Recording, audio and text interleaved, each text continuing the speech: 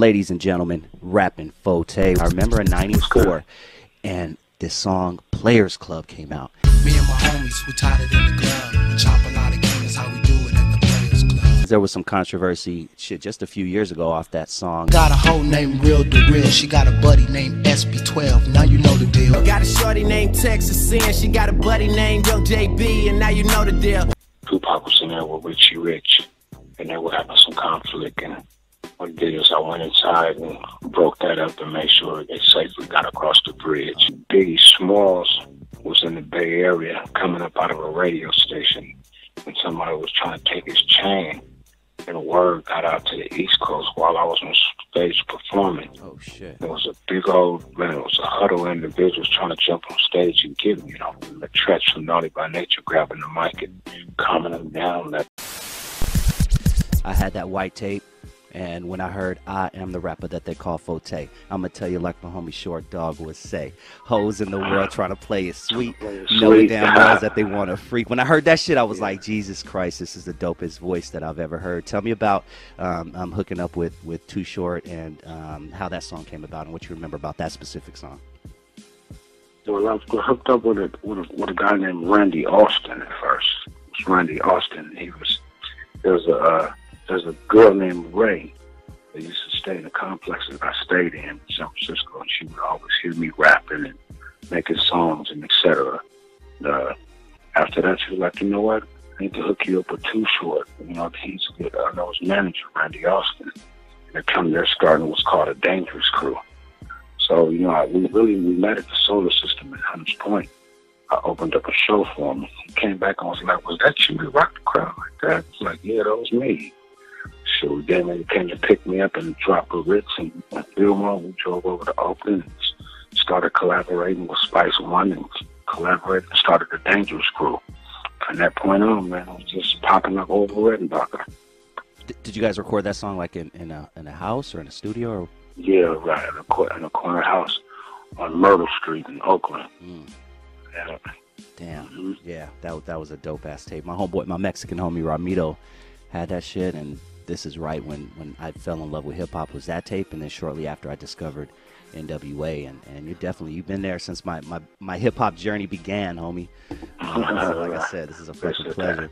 I know shortly after you served some time in jail, you know, on some drug charges for whatever. Right. But I remember around '94. I'm sorry, I'm bouncing all over the place, but I remember in '94, and this song Players Club came out, and I was like, I haven't heard, and no, I'm in LA, and we didn't have the internet and back then and blah blah blah and stuff like that, so I hadn't heard your voice until then, and the first thing I said was, holy shit, it's the dude from Don't Fight the Feeling. And then once again it was a done deal, and you got me again on that song. 1994, some say that was one of, if not the greatest year, you know, for hip hop albums. You know what I'm saying? We had Nas, Outkast, Redman. Right, it was. What was your mentality releasing the album around that time? Well, basically, I was fresh out from doing some time with my homeboy Fly. He came to pick me up, introduced me to his brother Frankie J. Yeah. And we got in the studio and just started collaborating, stacking tracks up. And I always wanted to come with something that we could party to and wouldn't have to be any guns and violence and etc. So I started thinking something real smooth. And a lot of people would always talk about Frisco having, you know, gays and etc. And I feel like they, you know, it's a free world. They're all over, you know, they're all over the world. But let me paint a picture of what goes on deep in the heart of San Francisco. And that was like how I came with that concept, the Players Club. It took off. Hey, can I ask a question real quick? Of course, go for it. It's my producer, Dre. So for the younger generation, it frustrates me because I hear a lot of them saying Players Club, and they contribute that to Ice Cube, and it annoys the crap out of me because I'm like, Rappin 4tay did the Players Club song way before Ice Cube did the movie and his single. Did you ever get anything like that from the younger generation? Because I know the older generation knows what's up. Yeah, I got that a lot, you know what I'm saying? They confused it with the movie, you know, just the title itself, you know what I mean? But, you know, it's just, I look at it like if there was an idea that Ice Cube that got from me, I'm looking at it like, you know, a compliment, same token, you know what I mean? Yeah. Basically. Yeah. That's dope. That's humble. Word. Now, am I tripping, or did you go on tour with TLC? Yeah, I was on tour with TLC. Tell me about that. Mary J. Blige was, it was out of this world. It was big. It basically planted a seed. It was a seed being planted and it blossomed. It was a beautiful thing, Needle Left Eye, may she rest in peace. Very, very prolific, beautiful person. Yeah. And it just motivated me to keep pushing forward, keep the name popping. Yeah. That was my mission. That's what I had to do. To kick the doors wide open for, up and coming artists in Frisco. Yeah. What was Lisa Left Eye Lopez like? She's hella cool, very humble. She would be backstage on her skating backstage, having a ball. It's crazy. She's very talented. People person. Biggest crush on her. I had the biggest crush on that woman, man. May she rest in peace. Real talk. Besides the Bay, obviously, what other part of the country showed you the most love? The most love. I would honestly have to say, in Albuquerque, they had Rappin 4tay Day out there. A parade and some other things going on. Yeah, it was big. It was big. Damn. Show me love all over, though. It really do. Show me love all over. Yeah. You never gave off that that gangster vibe. It was always that pimp player. You'd be cool as fuck to talk to, hang out with, smoke something with, drink something with. That's the type of vibe I always got with you. And every time I hear Players Club, it's a good vibe song. It doesn't make you want to fight. It doesn't make you want to. It makes you want to get a bitch and dance. Besides the Bay, obviously, what other part of the country showed you the most love? The most love.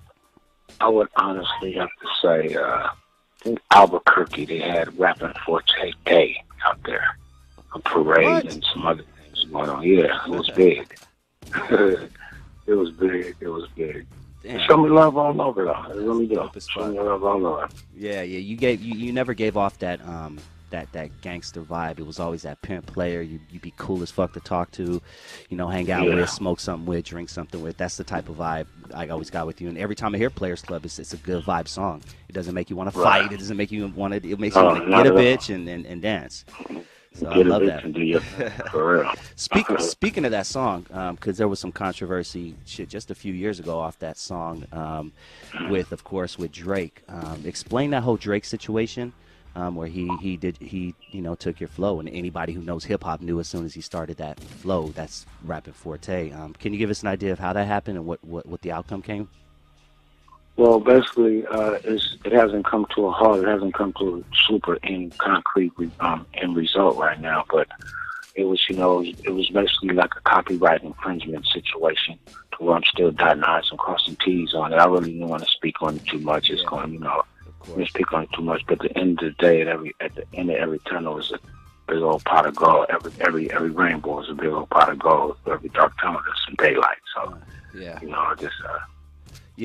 we don't have to get into it at all. But, yeah. I'm assuming that you didn't even know that he was going to do that. That it was a shock to you. Just no, like it was. Okay. It shocked me. It really did. Like, wow. Yeah. Yeah. All right. Cool. Well, shit. Hopefully it all works out, my man. How did you meet Ann Banks? I met Ann Banks through Too Short. Through Too Short, to the Dangerous Crew. Okay. We had a group called the Dangerous Crew. And I moved out to Antioch, and Banks stayed right around the corner with a nice studio up in there. So I was hop, skip, and jump away from what I like to do the best. We just put our heads together and came with the TWDY, the whole damn Yay package with Captain Saberhall, Players Holiday. Yes, sir. Yeah, buddy. Every day the players play. That was okay. So we're was on Soul. That was my first time being on Soul Train. That was big. I bet you I recorded that shit on my VHS too. Yeah, right. Okay. That's dope as hell, man. So yeah, like I said, I kind of want to bounce around a bit, but one person that I do want to talk about, because you were on one of the dopest songs on his double album. How did the whole thing with you? First of all, how did you and Tupac meet, and how did the Only God Can Judge Me song come about? Well, we had met at a place called The Stone in San Francisco on Broadway Street. There was some conflict going on in there. Tupac was in there with Richie Rich, and they were having some conflict. And what I did is I went inside and broke that up and made sure they safely got across the bridge. Oh, Okay. You know, I thought that was only right that I did that. But, can you stop right there? Really quick, because sorry to cut you off. I don't want you to continue. But RBL Black Seed mentioned that there was a situation where Pac got quote unquote jumped by some of JT and the bigger figure and his homies. Is that the same situation? I think it's kind of related, but I don't know the specifics about who was jumping him. I just wanted to make sure he was safe. Yeah. He was in safety. Okay. But yeah, it was probably related to the same situation, you know. So I'll be sometimes, you know. Yeah. But I made sure he got up out of there, and you always, you know, thank me for that. And Pac would be locked up, and I would be out free, and I would be locked up, and Pac would be free, and we finally were out at the same time. We sit up with shit at night, and we just locked up like pit bulls and got up in the studio and just made some magic, put it together, and only God can judge me. It's like, man, big. What was it like being in the studio with him? Oh, man, it's like, I was like a kid in a candy store, you know what I mean? Yeah. It was big. Yeah. He was very smart, very prolific individual. Yeah. I didn't even know the song was going to make the album, but it did. No. Yeah. It was big. Pac, I feel you. He's serving them on the real. You said it on the Villa. And to say a player hating Marcus out to kill you. That's You a know what I mean? ridiculous verse, man. He's just speaking from the heart, basically. That's all.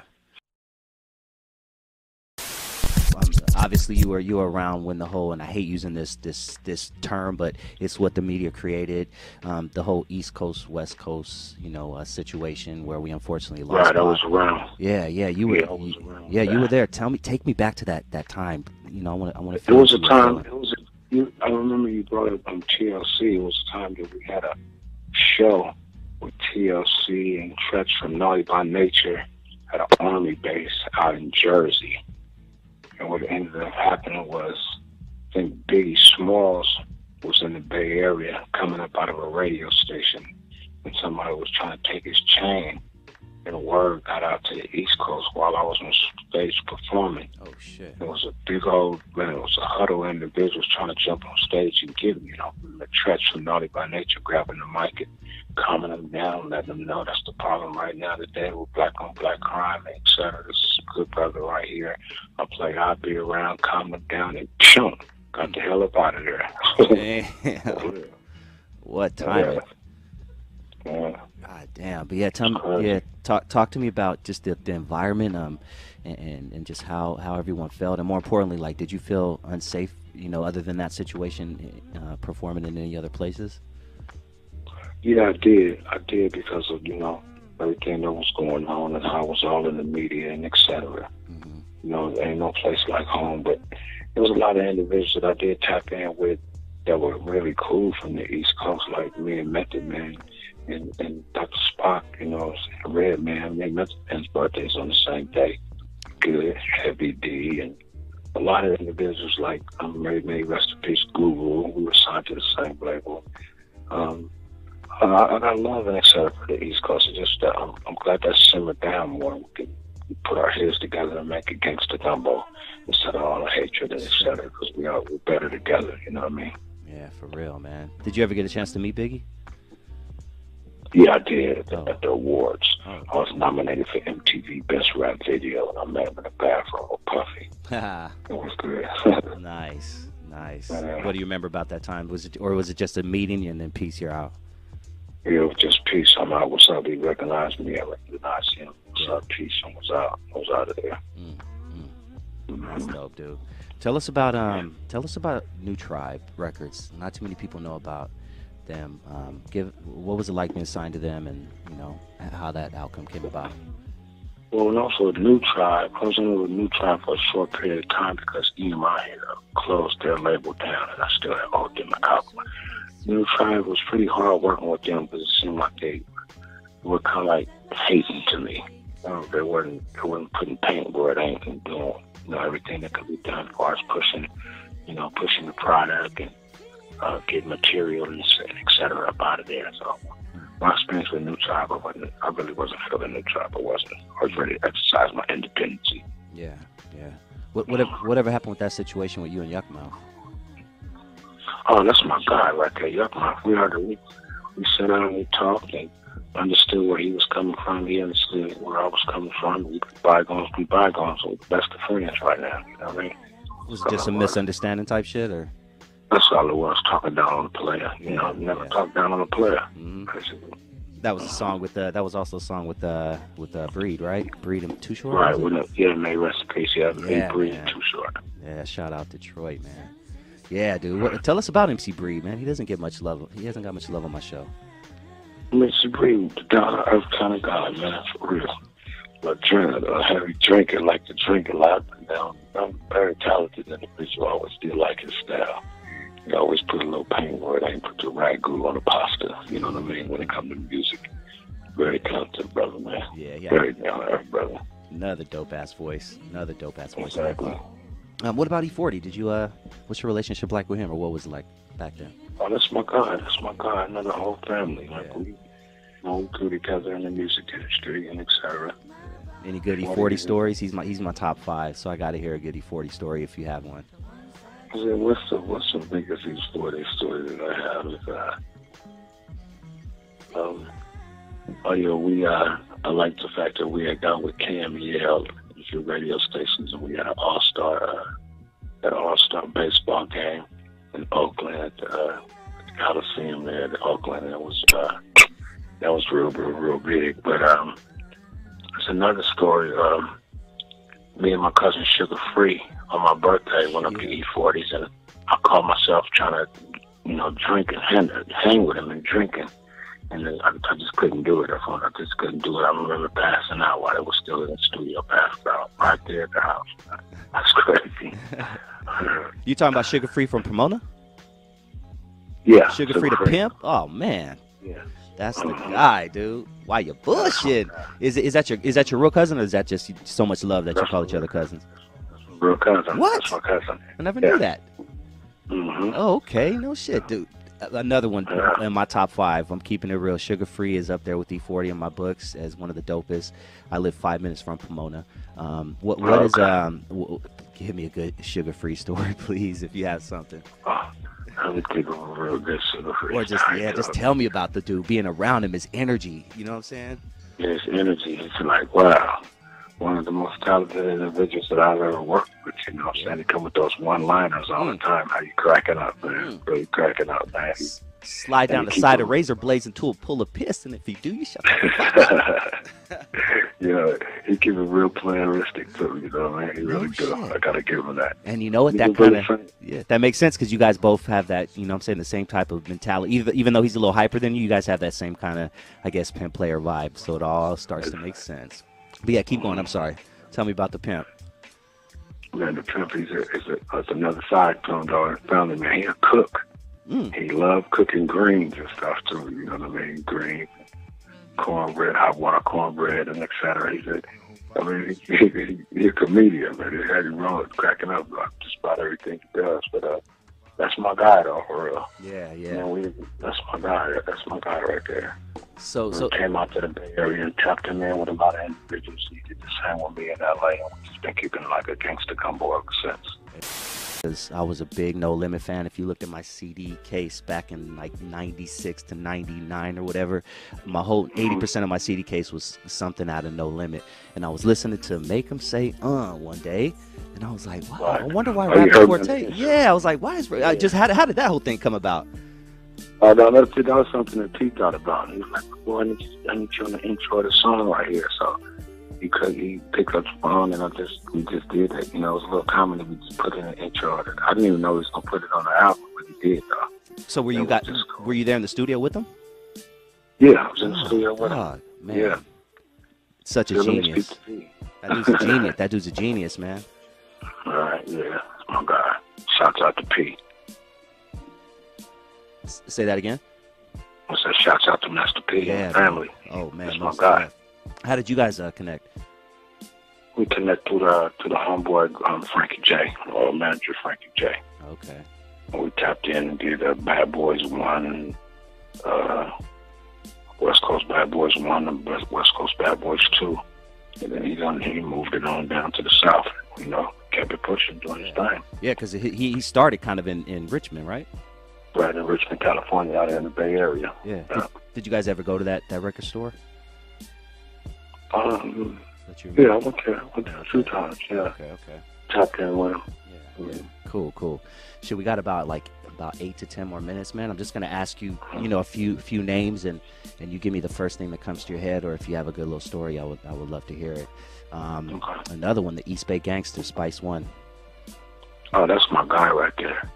Me and him, we go back like Crocus Sacks. That's my guy. Me and Spice One first met on Myrtle Street, where I tell you we started the Dangerous Crew with Too Short. It was like a rap contest with a huddle of individuals. And at the end of the day, when all the smoke cleared, me and Spice One was still standing. So, Too Short made us a part of the Dangerous Crew. And we've been good ever since, you know what I mean? Tapping in, that's my guy. I want to give a shout out to him, tell him I love what he's doing. I'm proud of him. Congratulations on everything he's doing. That's my guy, Spice. That's dope. What about San Quinn, another Bay Area legend? Oh, yeah, that's nephew. I'm really proud of San Quinn. Very prolific. San Quinn, I would have signed San Quinn at the time if I had the money to do so when I first started off rapping. JT the Bigger picked him up and put him on his label, and they did their thing. He was more independent than I was at the time. I was signed with EMI. But I want to thank Quinn for what he's doing and congratulate him on what he's doing as well. That's my guy. Yeah. What about Messy Marv? I'm in all the way with that shit, nigga. I smoke coke, nigga, 2 coke, nigga, all this you know. Since 11 years old, I've been fucking with cocaine. It's been a Fillmore tradition. Nigga, to smoke some coke, nigga. I smoke chewy like a motherfucking nut. Nigga, I just blew a coke cloud, nigga. Messy is mess got a messy. You know what I mean? But he does his thing. He puts paint where it ain't, you know what I'm saying? He puts paint where it ain't, to each his own, Just wish him all the best, and want to stay focused on the up and coming. Try to stay out of harm's way and be weirdos, basically. Yeah. There's a lot of fucking weirdos out there. I would love to get your take on the whole Nipsey Hussle thing and him getting shot by someone who was from his own set. What were you doing when you heard about it? How did you feel? Because it was surreal to me. It's still surreal to me as I'm even talking to you right now. But how you feeling right now about that whole situation? Well, it has me kind of down because, I knew him and we did shows and et cetera together. Really? And I want to, send my condolences to his family and et cetera. It was sad. It was a real sad situation, a real cold situation. And it reminds me how hopefully it opened up a lot of people's eyes and see what's going on. Sometimes your worst enemy could be right there, right next to you. So, gotta be sheep in wolf's clothing sometimes, It's got to keep God first and stay prayed up, basically, Yeah, and I want to ask you, when you were at the height of your, career, because I think I would be like that. But was there some sort of paranoia that came with being famous and a lot of people knowing you? Yeah, sometimes you do, because you got greedy individuals, They sit and they plot and they scheme and et cetera. So you got to watch who you're around. You got to watch your huddle. You know what I mean? And you're not just a part of it. At one time it seemed like people just aimed at famous individuals, at rappers at one time, and that how your antennas up at time. You got to be cautious. Yeah. You got to know who you're around, basically. My producer wants to ask you a question. The report said that he just went to the store real quick to help his homie out, to pick him up with some clothes, because that's why he have security, or that's why he didn't have his entourage that he normally has with them. And nowadays, rappers have to walk around with a heavy amount of security and either pay their homies or pay a company for that. Did you guys have to deal with that back in the days? Yeah, at times, according to, if like we was out of town or something like that, you got to roll with somebody who gonna roll with you to the end, basically. Because you got the scavengers out there that, got to keep your antennas up. And I do remember that. I do remember a lot of security at times, and then sometimes when you secure it up like that and you move away, people think that you're selling out and et cetera. It's not that you're selling out, you love them, but sometimes you got to love from a distance. Yeah, man. That's real talk, dude. That's how it is. Like crabs in a bucket, you know what they say about the crabs in a bucket. Yeah, just fighting each other to make it to the top, man. Exactly. Exactly. Yeah, it's a fucked up situation. May he rest in peace. It was a horrible, horrible day for hip hop. I'm in my early 40s, so I remember what it was like when Pac died, and I cried. I ain't lying. I was at a Taco Bell, and I just turned on the radio, and 92.3 The Beat said Tupac died, and I was getting my taco as they told me that, and I fucking broke down. Then the lady was probably looking at me like, what the hell is wrong with this guy? But you know what, homie? I felt the same exact way on Sunday when that shit happened, dude. Same fucking way.